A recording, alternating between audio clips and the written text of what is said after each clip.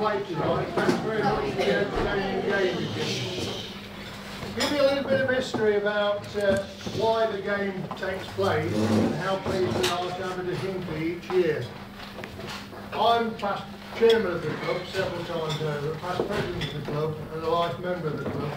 And when I was chairman in the early 90s, or starting off in the 80s and the 90s, Phil Hodges was chairman of the youth section, just the same as Vitus has got the chairman of the youth section, and we carry on with the chairman of the youth section.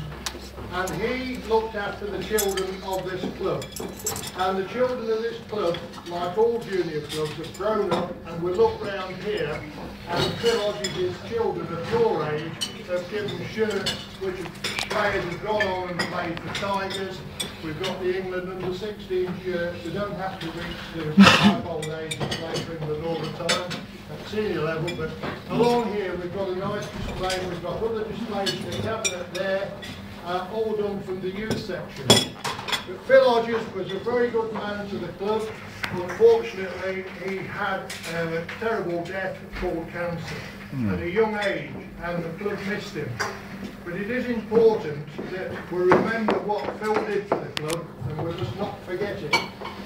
To that end, Rachel, his widow, and his family has a son and a daughter. They're not able to be here tonight, but one's working away doing research work, and the other one works in London. We were fortunate a couple of years ago that the son, who was in the theatre down in London, did come up specially for this night to be with his mum for this game and the presentation. We are grateful. I can tell you that this game between Hinckley and Vipers has been played for something like 16 years now, to my knowledge, and since Phil died, for the Phil Hodges Trophy, it's about 10 years. So we've gone a long way. The sad thing about it is that Hinckley have won every game. The good thing for Vipers is you've taken part at, and it is very grateful, or we're very grateful to see you here tonight.